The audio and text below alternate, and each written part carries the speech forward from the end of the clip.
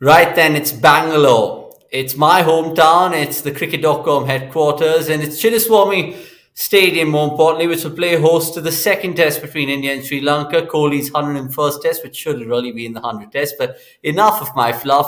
Let's get, of course, Russel Arnold, who's, of course, yawning away, who's tucked in quietly. We caught him off guard there in terms of being quaint in his hotel room. Which hotel are you put up, Russ? No stalkers here, but just out of curiosity. It's a nice spot. We've been here before. There's a lot of quality, and it's a hotel which takes you back to the 1940s, 1930s, I would say. Any guesses?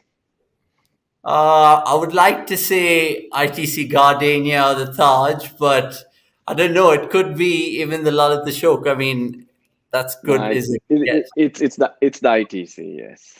It is the ITC, of course. And I could tell by the frames behind you, which, of course, like you said, rolls back the yesteryears. And we're going to be doing something fun with you, which will do exactly that. But look, let's get straight into it because Sri Lanka playing catch up cricket has been a theme. They have to do that in the series in terms of the grander scheme of things as well.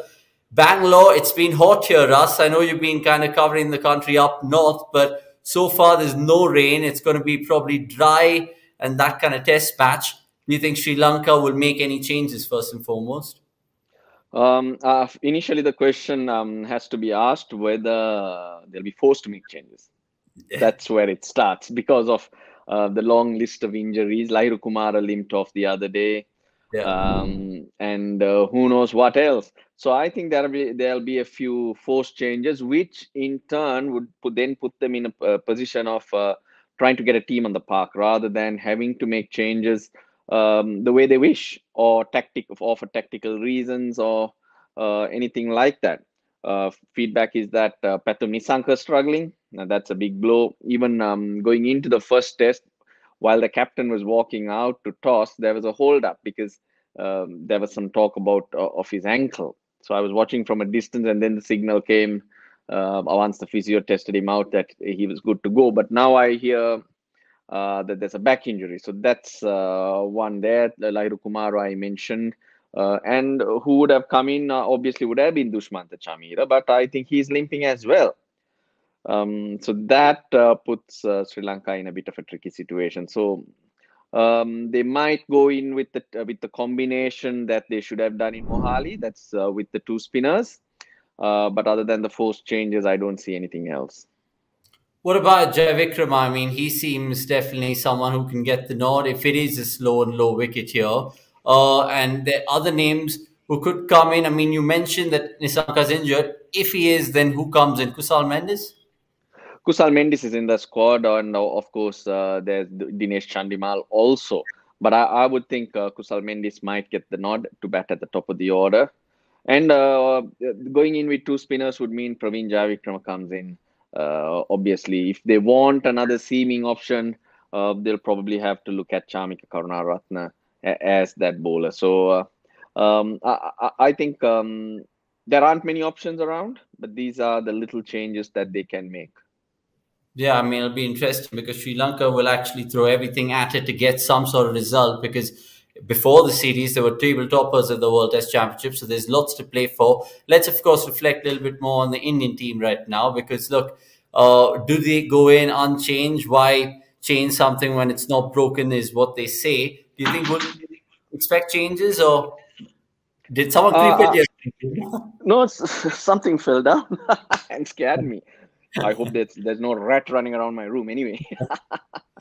Yeah. um, Going back to the Indian team, I feel there will be a change Okay.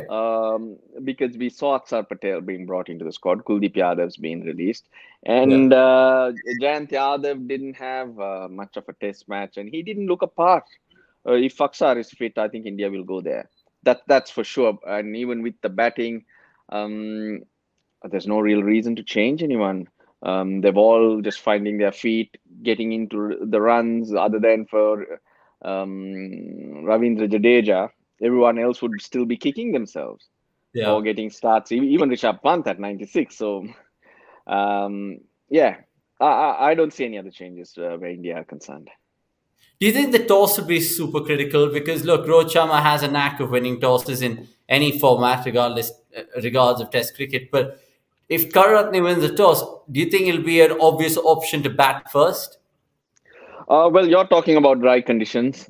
Of course, when it comes to the pink ball test, you're looking at different times Yeah. in the day. So how the ball reacts and the threats would be very different.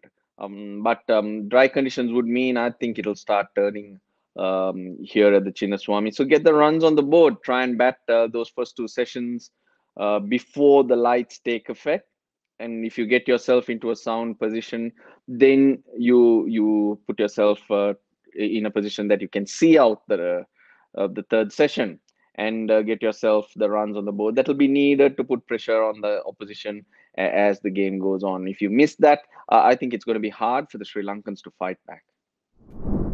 Yeah, it does get cool in the evening. So you mentioned Chamira might come in. It could be, of course, perfect conditions for the Sri Lankan attack to kind of hone their skills further. What else do you expect from pink ball test, Russ? Because, of course, this is a new phenomenon in modern day cricket. You didn't play any, unfortunately or fortunately. But do you think it's something that the modern players relish? I think they're still experimenting. I think it's Yeah. something they like because the difference it brings about in terms of how you approach it, the conditions, the ball, and there are various times that you have to keep adjusting. So it's still a nervy stage where everyone's trying to get to know what to expect. In the subcontinent, we haven't had too many pink ball tests being played. And we were only just getting the India are hosting only their third. Sri Lanka still haven't hosted any. There've been a few couple, I think, in the UAE.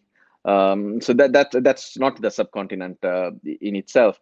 So players are testing themselves and they're still trying to find their way. So they wouldn't really say that this is where I can dominate, or that's the type of cricket, or this is the time of day that I like to bat or bowl, because everyone's still experimenting on that front. But it brings a new feeling.